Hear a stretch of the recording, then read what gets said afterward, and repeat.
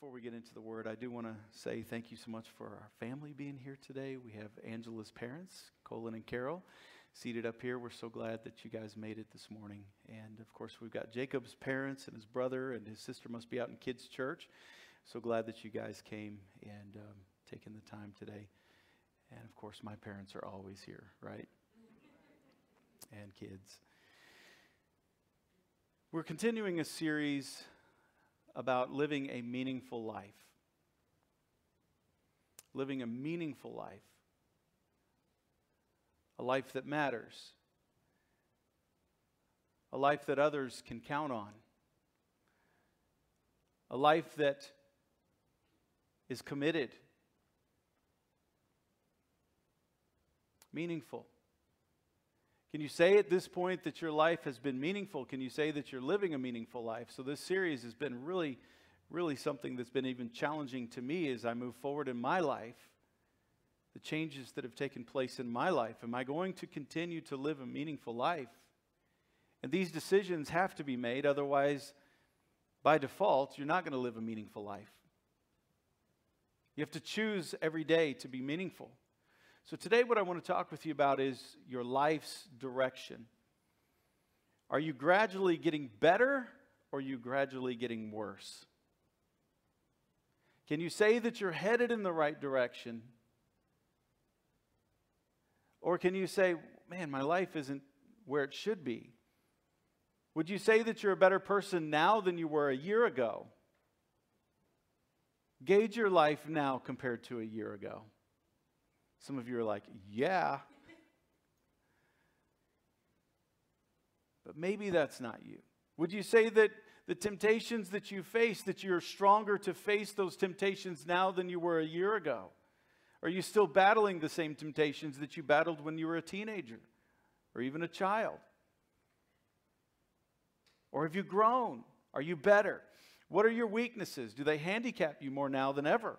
Look at your relationships. Would you say that your relationships are stronger, better, weaker, or worse than they were a year ago? You see, these are the tests of life that we can look back and we can say, wow, am I on the right direction? Am I heading the right direction? Ask yourself, what direction am I headed in this life? And you can look back just 1 year's time to see, have I become better in these areas of my life? Am I headed the right direction? That's how you know if you're headed the right direction. If your life were to be mapped out, what would that look like? So what is the ultimate goal of life? You can find all these other purposes and all these other reasons to live, but here's the ultimate goal of life. If you're looking for purpose, if you're looking for the meaning of life, if you're looking for why am I here, there's one thing. I've got the answer. You can believe it or not, or you can go home and still try other things. It's your business. But here is the answer. The one thing that's worth doing in this life that brings meaning to your life, the ultimate goal in life, is to have a mature relationship with God through Jesus Christ our Lord. A growing, maturing relationship, and ultimately to have that mature relationship. Scripture says in Hebrews chapter 12, it's the well-trained who find themselves mature in their relationship with God. You think, well, what is all this pain about? What is all this struggle about? Why am I going through so much in this life? I don't understand. It's training you is what it is. And it's the well-trained that come to a place where they have this relationship with God. Your ultimate purpose in living is a meaningful relationship with God. Well, John, I've got my family, I've got my job, I've got my career, I've got all of these things going on in my life, and I really just want to focus on them. I've got all my toys and whatever it is that you focused your life on. But ultimately, the question is, and those things aren't bad, obviously. Those things can be a part of it, and God's relationship with you can make those things better. Even your hobbies. Some won't ever get this because they don't believe in Jesus. So here's what this looks like. So we're going to show a few charts today. This is what it looks like, just in our context of what we're talking about today. See the flat line across the bottom, the red line? That's a life from start to finish without Christ. just dead spiritually, all right? And in these charts, if you look over to the left side, there's the number 12. So we go up, we want to shoot for 12, right? 12, honestly, it was kind of random, but, you know, if you want to spiritualize it because we need to, 12 is a really important number in the Bible, so we'll use that, right? So if 12 is the mature relationship with God, that's what we want to get after. So but without Christ, you're dead spiritually. It's a constant beep, just beep for all of your life spiritually. So the people that I run into that don't have Christ in their lives, it's not that they don't necessarily know the story. It's not that they haven't heard of Jesus or heard something about him forgiving our sins and the need of that in our lives. It's not that they haven't heard of that. It's just basically they don't want to change their lives. I was doing some marital counseling with a couple one time. They were really struggling in their marriage. And I began to ask them about their relationship with God. And they told me, look, we're atheists. We don't believe in God. I said, okay, well, do you mind if I share a few things along the way? Because there's some tips and things that, you know, God teaches us about relationships. Whether you believe in them or not, they're great information. So I found a way to start being able to communicate Christ to them. And so they opened the door. As I got into it deeper and deeper, it got to a place where it was like, oh man, okay, he's really starting to twist some screws here. This is really starting to make too much sense. And finally the guy stopped me. He said, okay, hold on, preacher. The truth is, it's not that we don't believe in God. It's that we don't want to change our lives because we're doing things that we don't want to stop doing. I said, oh, well, good. Whew, that relieves me, because when somebody tells me they don't believe in God, that means that they actually are a little bit crazy, because that means they think they've gone behind every star and to the depths of the oceans and behind every rock, and they've found that there is no God. So I'm so pleasantly surprised that you're able to say the reason you don't believe in God, or that's what you choose to say, is because you just don't want to change your life. That's far more reasonable to understand. Great. By the way, when you decide that you can maybe believe in God, it will help your marriage. Okay. So perhaps, though, that's not you. Perhaps your pursuit of a mature relationship with God looks more like this. You were going along for a while, you were below a 1, you were down there where the heartbeat is beep, right? And then all of a sudden you accepted Christ, maybe when you were a teenager. And you went up to a 2, and you just kind of stayed there for the rest of your life at this point. You just kind of stayed there, wavered, went to church, didn't go to church, went to church, didn't go to church, prayed a little bit, got excited, went to some kind of camp or something, did whatever. And you just kind of stayed there. You're alive in Christ, but barely alive in Christ. You know what I'm saying? Many people who accept Christ never embrace the concept that the goal is a mature relationship with him. That's what we're shooting for. That's what you and I need. And to be honest with you, that's where our lives will grow. That's where our sanity will come from. That's where peace will come from. That's where daily purpose and meaning in our lives comes from. And what greater meaning and purpose can we embrace than one that the Almighty God, the creator of the universe, says, hey, I've got a purpose for you. I've got a reason for you to be here. I want you to join me in this purpose, and I want you to be a part of it. What greater could we find? There is none. So maturity is the result of growth. The key of growing in Christ is to check your direction. What direction are you heading today? Can you say you're heading the right direction? Are you on the right path? Well, just simply look at the last year of your life. What are the results of the last year of your life? Well, here's the good news. You're in church today. That's good direction, isn't it? That's a good place to be. It's good. One of the benefits of being in a church every week is you're getting information put in your head. You're eating something spiritually, right? You're using your brain. You got right thinking because of it. And I've seen this through the years. The people that I visit, the people that I talk with throughout the week, all throughout the week, the people that I visit with, if they're strong believers and they're in church week after week after week, it's amazing how their life flourishes so much differently, and the attitude of life is so much different. It changes us, and it brings meaning to us. And I see them walk through the pains of their lives in so many different ways than the people that don't. Even people that say they believe, they're maybe at a 2, they're struggling more and more with the problems and difficulties of life than the people that truly have become mature in Christ. You see, when you grow into maturity in Christ, it doesn't matter what hits you, you're going to be able to stay the course. And you're going to have meaning in your life, and you're going to see it no matter how difficult the pain in your life is. You see, although our physical bodies are important and our mental capacity is important, at some point, those things are going to be dust, aren't they? But what's not? Your spiritual body, the real you. So our relationship with God is the absolute most important part of life. Your relationship with God is the absolute most important part of your life. I got 2 amens.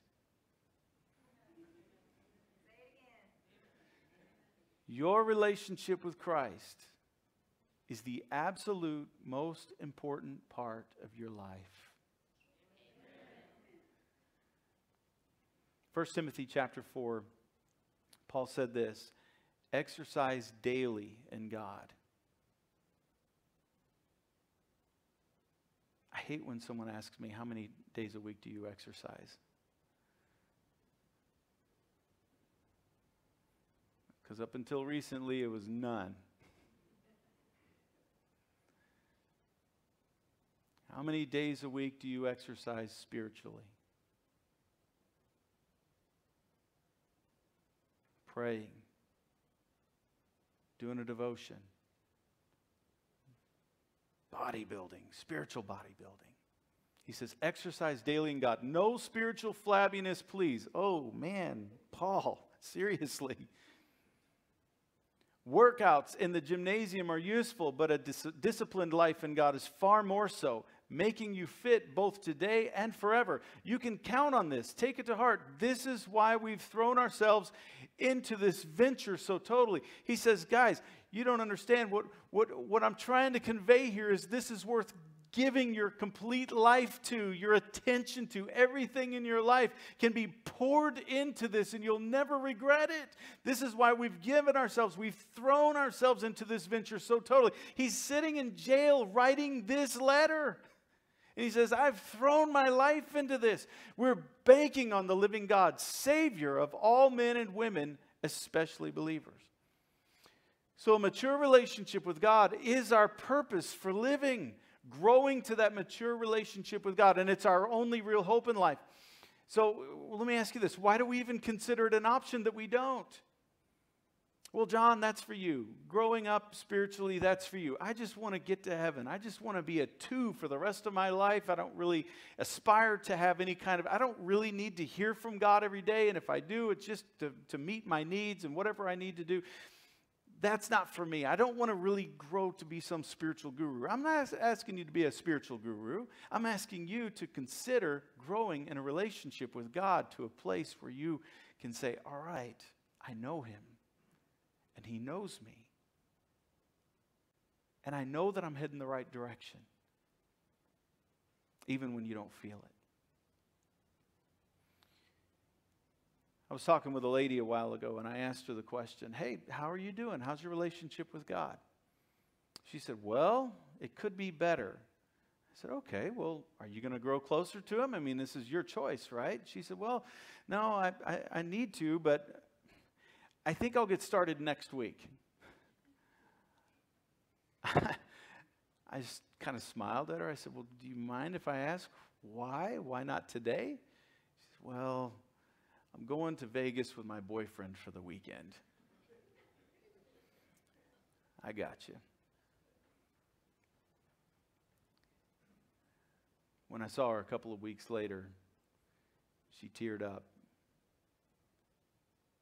And she said, that was the biggest mistake of my life. God gave her an option before she made this huge mistake. He gave her an out. And maybe today this is your out. Before you make the biggest mistake of your life, maybe this is that moment that God is giving you to say, you know what? I need to get on the right direction today. I don't need to wait till next week. I don't need to get this last wild oat sown. So you guys know what I mean. Sown. I don't need to do that. I need to do it today, and I'm going to live the rest of my life for Him. So here's what's interesting about a mature relationship with God. Jesus taught that to begin the road to a mature relationship with God, we've got to become little children. This is where you begin. You become like a little child. What did He mean? He said this, I'm telling you the truth. And this is a beautiful story because Jesus is there and there's all these people that are there. And Jesus points to this kid and He's like, hey, kid, come here, kid. I don't know how old the kid was, but the kid comes over and Jesus, I don't know if he sat down or what, but He had the kid and He said, you guys see this kid? I'm telling you once and for all that unless you return to square one and start over like little children, you're not even going to look at the kingdom of God, let alone get in. Whoever becomes simple and elementary like this child will rank high in the kingdom of God. What is He talking about? What do you think He's talking about?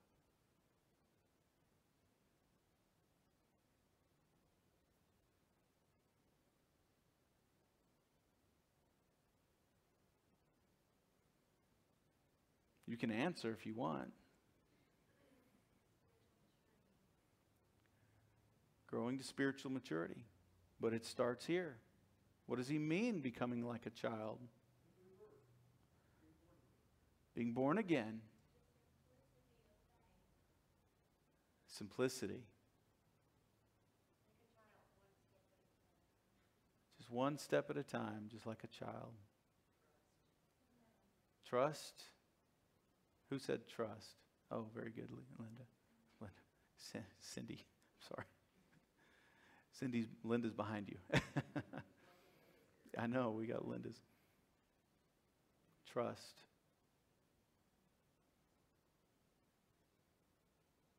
What else? Get rid of everything you think you already know. Oh, that's good, Amy. Utter dependence, is that what you? Dependent upon Him. Yeah. That's right, Sandy. Knowing He loves us, right? Knowing we belong to Him. You know, when children just know they belong to their parents and are loved by their parents, how wonderful a thing that is, right? You know, and children just believe.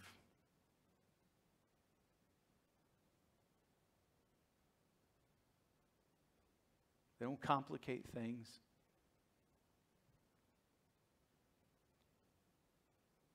When someone says, I love you, children's just like, okay. And when children are taught something, they're like, oh, that's cool. How many of you remember the little felt things that your Sunday school teacher would have had when you were a kid and they would put it up on the board and stuff? Now we have videos and but then it was, here's Joseph. He just believed.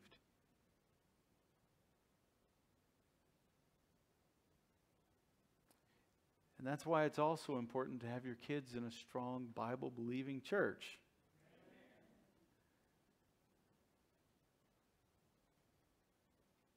I love what Amy said. Man, we got to dump what we've already learned.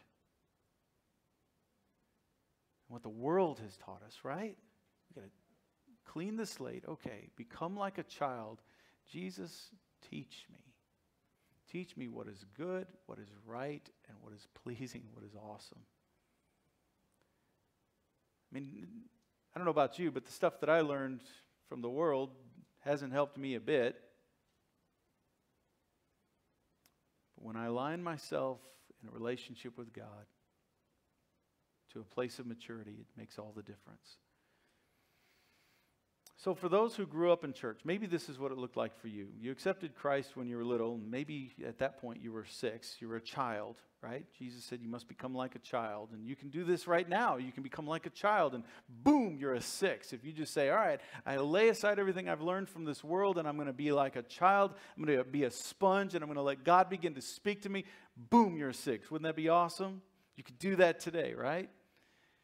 But when you were a child and you accepted Christ as your Lord and the world began to teach you things, you began to learn into those things and you began to think, oh, I don't know about Jonah and the whale anymore. I don't know about that Noah story anymore. I don't know about Mary and the virgin thing. I don't know about that. And so you start going down, and so you end up being somewhere down there with the 2s maybe for the rest of your life, unless you begin to develop and have that relationship with God where you know that the Spirit of God lives inside of me, and I can't ignore that. I can't deny it. It's like the wind. I can't see it, but it's there, and the wind is moving things, and I know God's inside of me, and so I know that this is true. And so you begin to grow in that relationship with Him because you begin to believe and accept and know that the things that He's saying are true. And listen, God didn't have us jump off some cliff to just prove something, that this is some giant leap of faith to believe in Jesus. There's tons and tons of evidence of God's Word. But until you get into it and you begin to look at it, I mean, the archaeology and stuff that's there today. We have more abundant evidence for the manuscripts of the Scripture than any other book. Even Shakespeare's stuff doesn't have as much manuscripts, original manuscripts, as the Scripture has. There's so much for you to learn and to know and to understand and to grow into maturity in Christ. It's absolutely an amazing thing. But it starts with becoming like a child, and boom, you're a 6. And then are you going to go down, or are you going to continue to climb and go up from there? That's your choice. It's your choice. And here's the thing. The temptation is that we just date God. We just date God. But God is looking for somebody that's going to marry Him. He's looking for a committed relationship. We just want to have a fun, loving relationship, and everything's great. I've got God in my pocket, and everything's going to be all right. But God, I'm going to keep you at arm's length, and you stay where I want you to stay. I want you to be where you are, and I want you there when I need you. But I'm just going to date you, and everything's going to be okay. Because I know that God is committed to me, even though I'm not committed to Him. Imagine being in a dating relationship like that, where somebody's not committing to you, but you're like, my heart is wrapped around you. How horrible would that be to be in that kind of a relationship? You see, when I limit my relationship to God in a dating relationship, I find myself enjoying church when I do come and getting the benefits of Christianity, and where I want God to do things in my life, but never committing to Him in a real relationship. That's a problem. The Bible says this: God isn't looking for someone to date. He's looking for someone to marry. It's a theme throughout the Bible. He's looking for a bride, someone whose heart is committed to Him. That's who He's looking for. And let me ask you a question. Does He deserve that? Absolutely He does. Has He withheld Himself from us? No. He's looking for someone who wants to hear His voice. Sorry.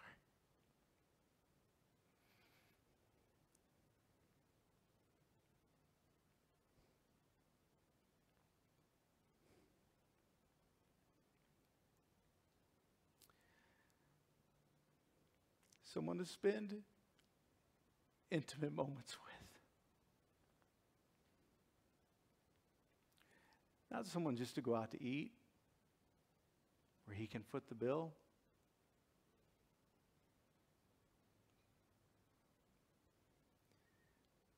He wants someone that absolutely sees Him and loves Him.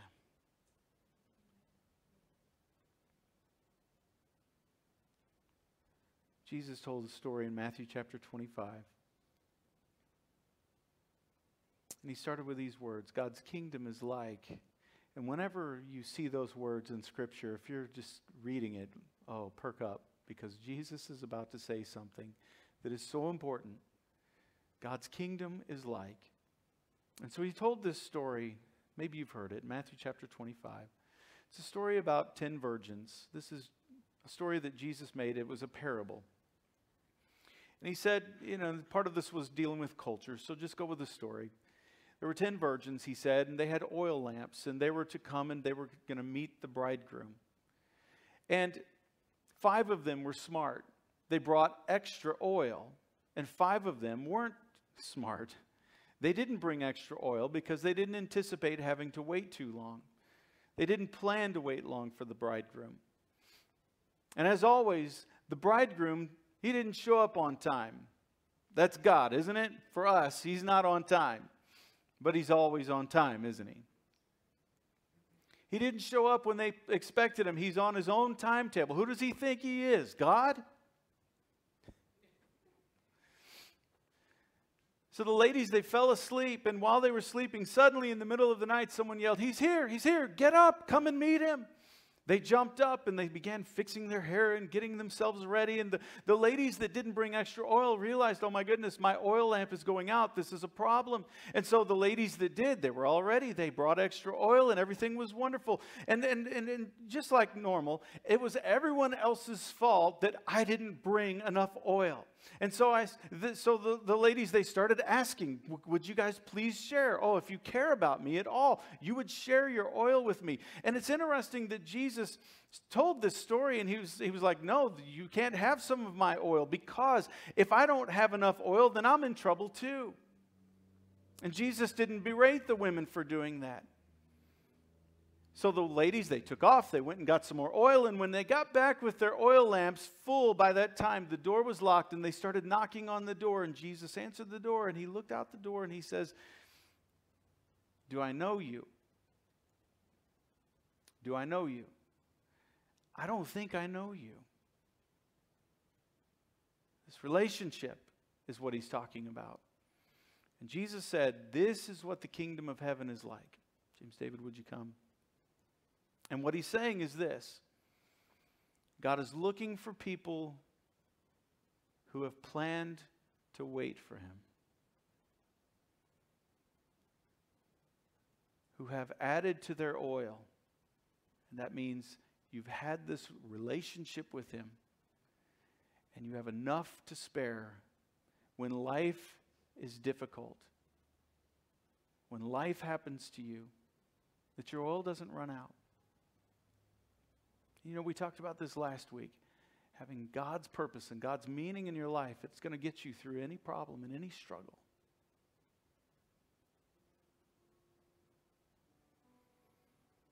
It's the oil. And people who are committed to him keep their lamps lit no matter what happens. So this parable refers to people that have good intentions to have a relationship with God, but never commit. They just stay at a 2.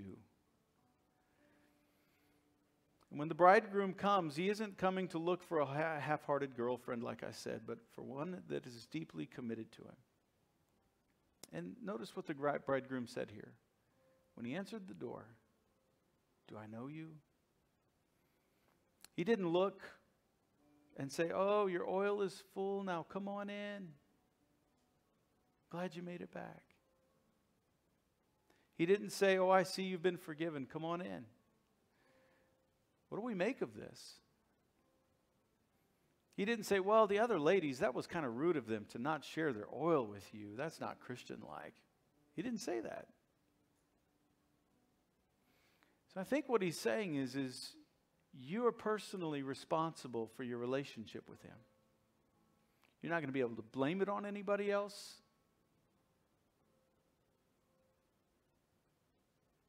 You're not going to be able to count on anybody else. When you stand before him, it's going to be you and him, eye to eye. And the question is going to be, do I know you? And hopefully, the next statement isn't, I don't think I know you. hopefully the next statement is, well done, my good and faithful servant. I know you.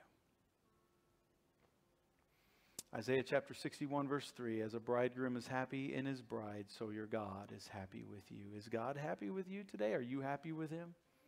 What direction are you heading in your life? So I'm challenging you to evaluate your life today. Where are you headed? What is the direction of your life? And here's what it could look like. Just that steady growth. Don't you want that? Where do you start? Well, you become like a child. Let go of everything you've learned. And you start like a child. God, teach me. I want to know who you are, what you like, and what you don't like. And I want to understand your ways. Teach me. I want to be a sponge. Man, I remember when I was a kid, I couldn't, my parents can validate this. I could read the King James Bible and it made sense to me. I was a sponge. Worn out a few Bibles in my life. Now it's all digital, so I don't get to do that anymore. Become a sponge. Let God's Word begin to make sense to you. We've got Journey 1 on Sunday nights. Start there. We've got Journey 2, Journey 3, and Journey 4. It's a progressive growth to spiritual maturity. We've got classes to help you get there. You can do this. And here's what I know. The blood of Christ is enough for you, more than enough. Like I said early in the service, God's not like the people that make our bedspreads. He doesn't do just enough. He does it abundantly. When He provided air for planet Earth, He also provided an entire solar system that supports our air. He provided water for us, not just a little bit of water, but we got a lot of water on this earth, right? He provides for us abundantly what we need. And that's what He did for you with grace and mercy and forgiveness. So today, maybe you want to take that leap of faith. That's not much of a leap because there's so much evidence for Him. But it's that relationship. You say, okay, God, I want you in my life. Just do it right where you are. Would you bow your heads? God, I want you in my life. Begin to talk to Him. You talk to Him. This is you and Him. I'm not going to get to stand next to you in heaven when you stand before Him. It's just going to be you and Him. You've got to start talking to Him. God, I want you in my life. I want you to be the purpose and meaning in my life. So today I invite you in, and I want to accommodate for you living inside of me.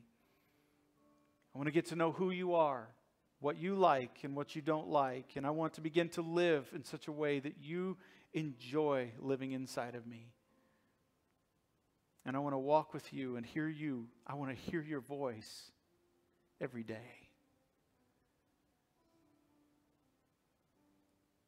I want to know you. Wash me and cleanse me from all of my sin. God, I repent of my sin. I repent of that. And all of my unrighteousness, I give it to you, and I thank you. I thank you. Thank you for your cleansing. And thank you for new life. In Jesus' name.